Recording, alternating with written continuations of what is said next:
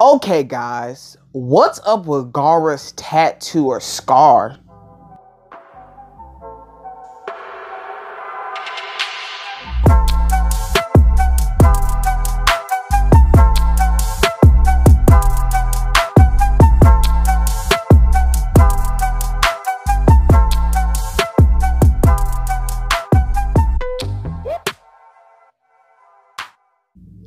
Okay, so I got interested into like Gaara's tattoo on his forehead. So and it started because I was doing another video and then I realized like what is actually on Gaara's head? Like what's the tattoo actually mean? I wonder when did he get it and stuff. So I actually had to do research and I realized that like when Gaara was 6 years old, I remember when his caretaker, Yashimaru, his like auntie, I believe, like when she told him that he would never be loved. Nobody would love him. I remember that. And that's when he killed her.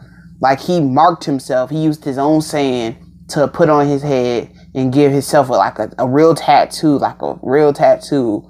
like of him. It says love. The meaning of it is love. Like it means like he'll never be loved. He feels like he will never be loved and he can only love himself.